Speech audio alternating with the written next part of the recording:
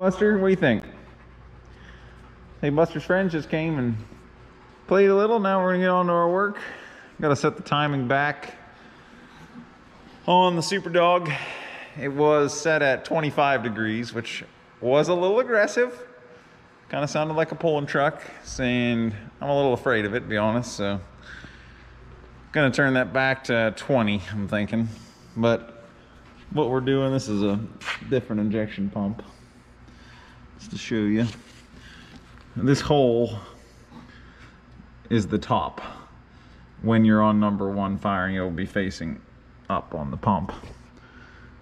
So what I'm gonna do, there's a little cover on top. I'll get the hood open, you'll see. There's a little cover on top of the tower you pull off, and then you can tell by the indicator where the number one cylinder is, but this will make sure you're on number one firing and not number one of the end of the exhaust stroke. So go ahead and flip the hood up on the old girl.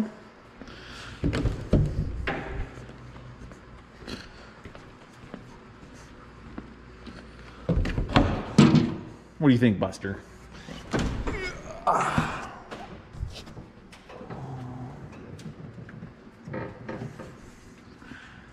So that index mark down in there, I'll have to grab a light. You have marks on the damper, and that index mark shows you how many degrees you are before top dead center. This cover here covers the front of that hub on the pump, where you can see that hole, and then there's a plug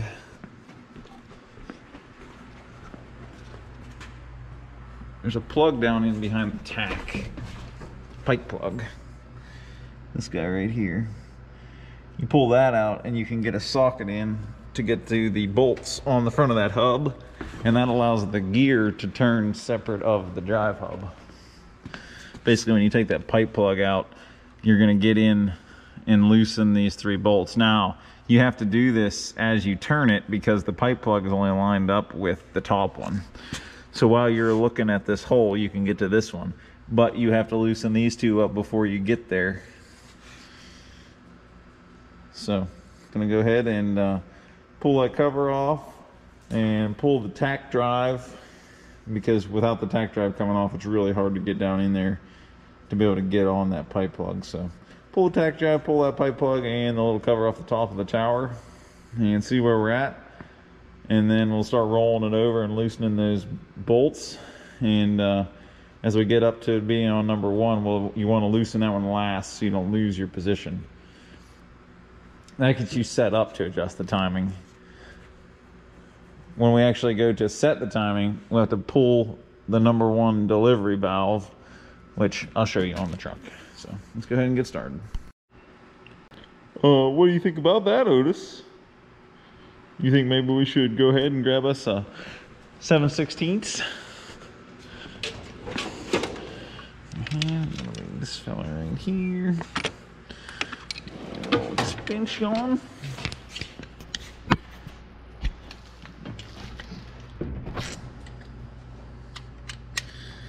We'll take this cover off.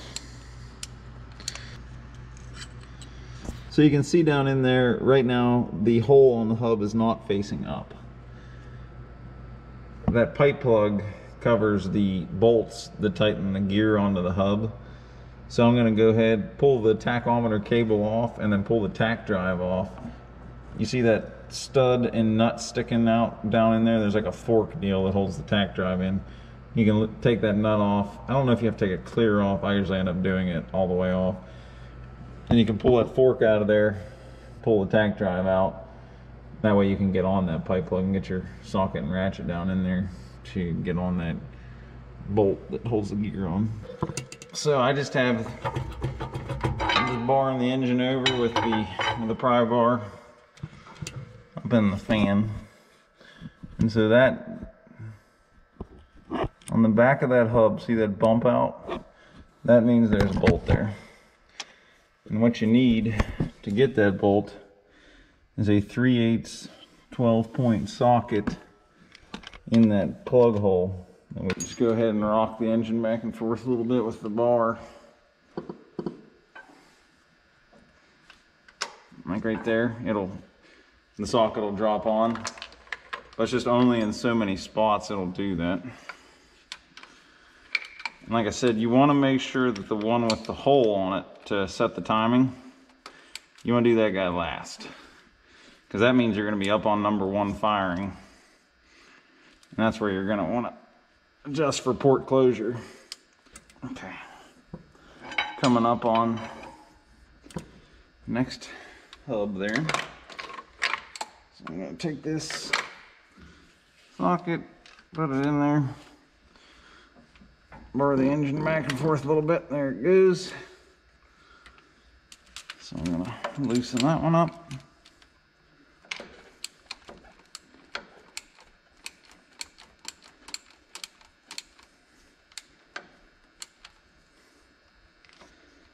Okay, that one's loose. Now I'm going to back up to the number 1.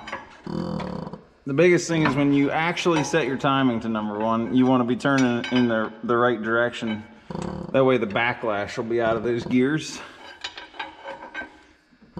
So we're going to turn it past where that hole was in the hub and then come back on it because I'm turning the engine backwards right now.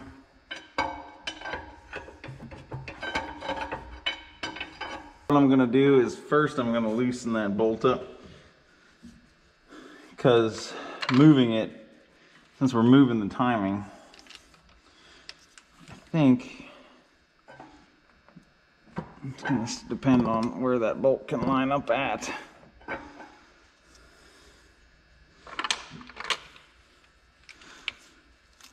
Loosen that guy up. And I would recommend, if you're going to take the injection pump off, always park it, bar the motor over till you know you're on number 1 firing. So the easiest way to tell that is to pull this cover off and make sure you see that hole in the hub. So now that's loose. So we're going to go ahead and put the engine where we want it. These marks on the damper will tell you how far you are before top dead center. Now I have painted that bottom black mark with the white paint mark on the outside. That's 0 degrees. That's top dead center. So then the big ticks are 5. So 5, 10. So right now we're setting at 24 degrees. Just happened to be where we landed. So I'm gonna roll it forward, and this is where I said you want to be turning it like we are. We're coming up on it from above where you want to be.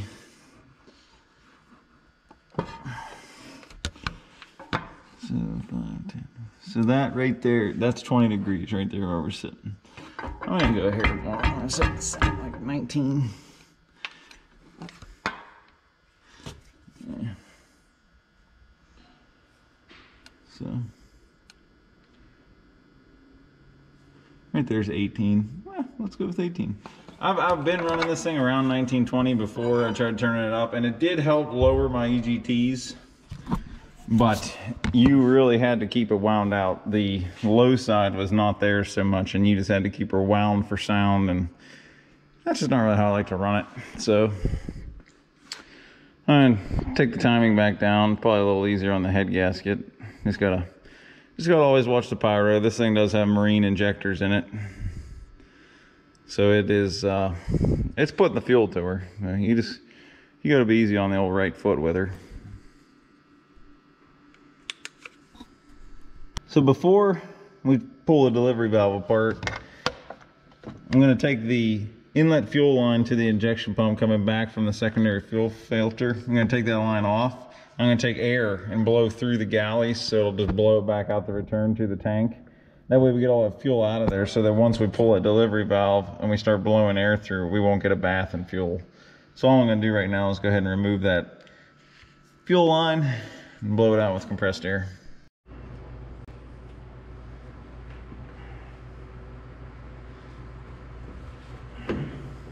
All right, so a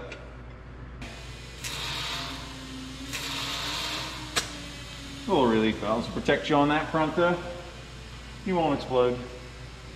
So now that that's out, what I'm going to do is go ahead, take this #1 injection line off, and then you're going to take your crescent wrench and pull the delivery valve off. So that's the big hex. This big hex here. It may be on there with some mustard, but it really doesn't need to be that tight. But go ahead and grab a crescent wrench if you're me, or the right size wrench if you really care, and pull that off, and then this body and the delivery valve and everything will be in there. Just be very careful, there's a little spring.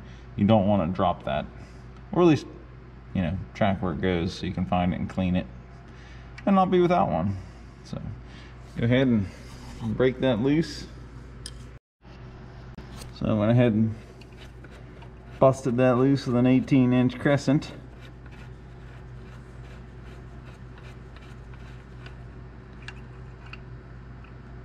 And see, that's the little spring I'm talking about. This part of the body, see, it just kind of slides in that nut. That's where your fuel line connects. Also, be sure to keep all this stuff clean. Try not to just drop it on the ground. So your delivery valve, you pull the spring out. The delivery valve is this little plunger deal in here. You can get your fingers on it. Kind of looks like a valve in a carburetor. What that's doing is it's kind of a check valve in the injection pump. The spring's holding down the fuel pressure coming up from the plungers below it, so it opens at the right time. Once the plunger starts coming up, it opens once there's pressure, lets the fuel past it. But as soon as the plunger stops, this thing comes back down and keeps fuel pressure in the line. So then every time the plunger's coming up, it doesn't have to make up for that pressure in the line every time it fires. So what we're going to do is pull this out, put it all back together. We're going to put the nut back in and the internals back in, and then we're going to use compressed air to be able to check for port closure. I'm just snugging this back in there. So it doesn't really matter, but I'm just going to give it a tiny bit of tightening. So I put the air on the inlet side of the pump, and we're going to check if air comes out of it at this time.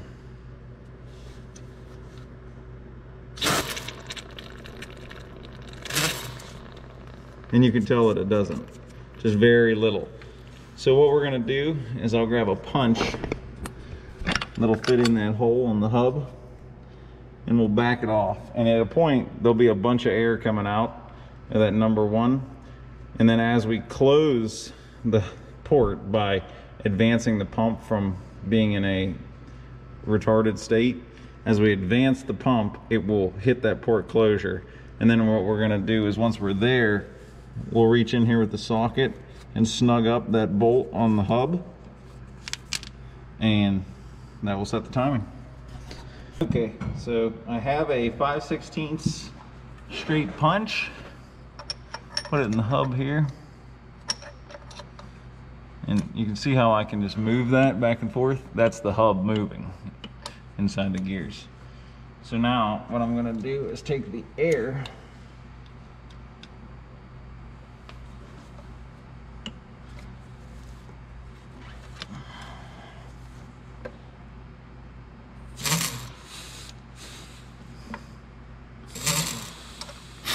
see, when it's all the way towards you, it'll just be open. And you can just kind of put a little air, listen, and then push the punch away from you. And right there, it quits. So that means we're at port closure at where the engine is set at, which is 18 degrees. So if you want to set it at 25 degrees, you put the engine at 25 degrees on the damper and then do the exact same thing. And you're just setting port closure for right now wherever the engine is. So at this point, what we're going to do is go ahead, take our 3/8 12-point socket again, and reach in the front here and tighten up that bolt on the front of the hub. And then we're good to go there. Now the only thing that's left to do is we'll turn the motor almost a full rotation, tighten up those other 2 bolts. We got to put the delivery valve back in and put the line back on, and just button up everything else you had to take apart, and that's all there is to it. And that's really all there is to setting the fuel injection on a Mack E9 with an Ambac injection pump. Thank you guys for tuning in, and good luck with your project.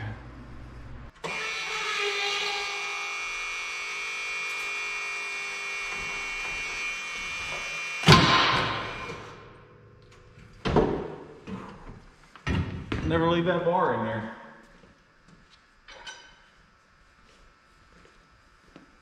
Rookie move. Rookie move. Looks like our starter has more power than a Harbor Freight bar. Woo, got lucky on that one.